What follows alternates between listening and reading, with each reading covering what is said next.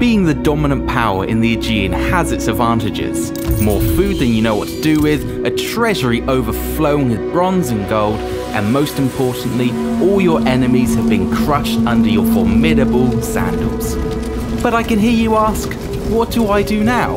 Well, let me tell you, welcome to the endgame. Most people think that 100% control of the map is the ultimate goal, and that is something you can aim for. But let's take a quick look at a few other things you can aim for to successfully close out your campaign. Let's start with the game's namesake, Troy.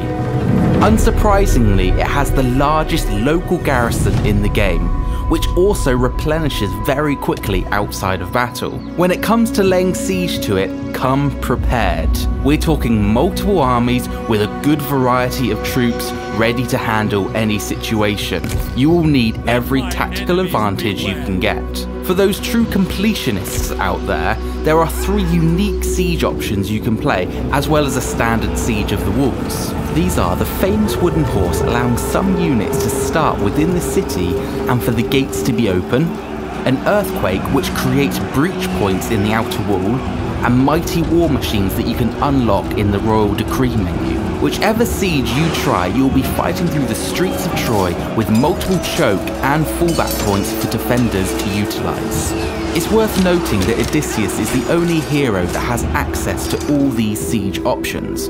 All the other heroes have a selection of the 3. You also cannot auto-resolve battles against Troy, and you cannot use common or epic agents' actions against it either, so you better get your military strategy straight before going in.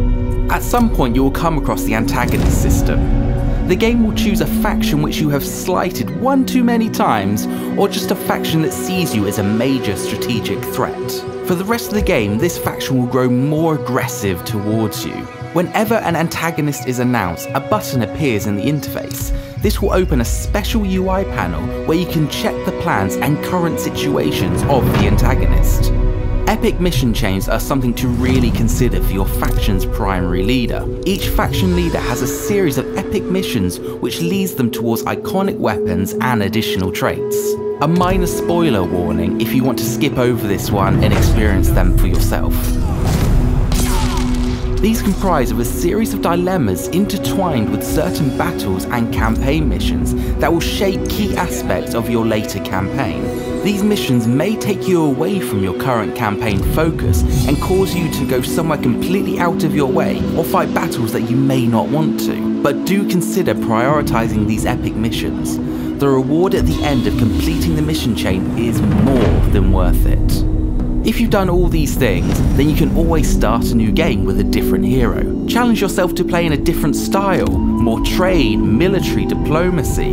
At heart, all Total War games are a sandbox experience. You can follow the history or do your own thing. The most important thing to remember is to have fun.